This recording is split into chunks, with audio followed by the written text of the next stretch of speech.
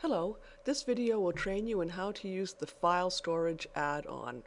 Files can be attached to customers, shippers, consignees, drivers, carriers, and factoring companies.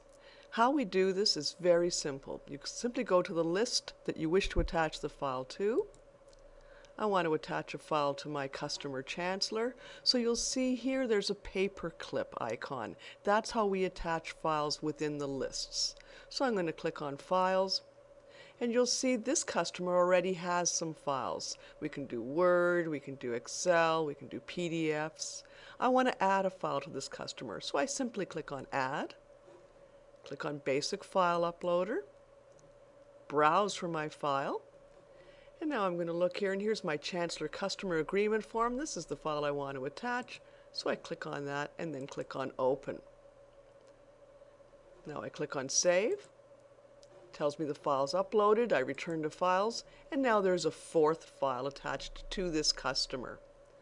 Over here are the things we can do with these files. We can download them. In this way we can actually look at it and see what the contents are to make sure that we're actually attaching the correct file. And I can see it is.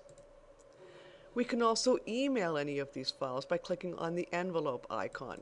Simply click on Email, type in your email address, click on Send,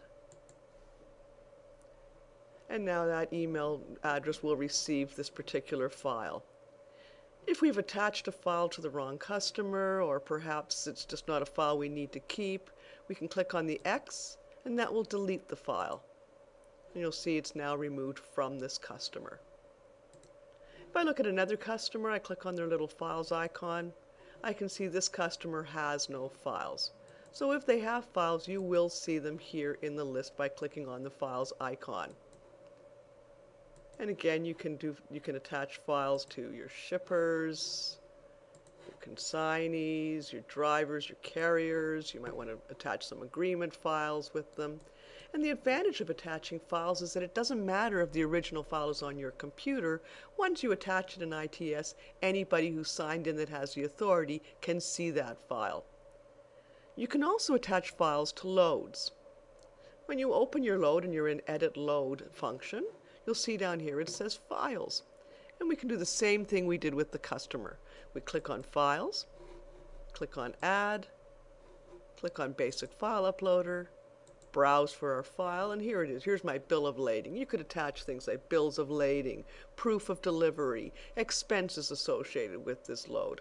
So I'm going to click on that. I can double click it or single click and open. Do Save. File has been uploaded. Return to my files, and there it is. And again, the same three functions. I can download it to look at it, I can email this to someone, or I can delete it if it was added in error. And again, anybody who has access to this load will be able to see the file because now it is saved with that load. It's no longer just on someone's computer. It's accessible to anyone who has access to this load. Thank you very much. This concludes a training video for file storage.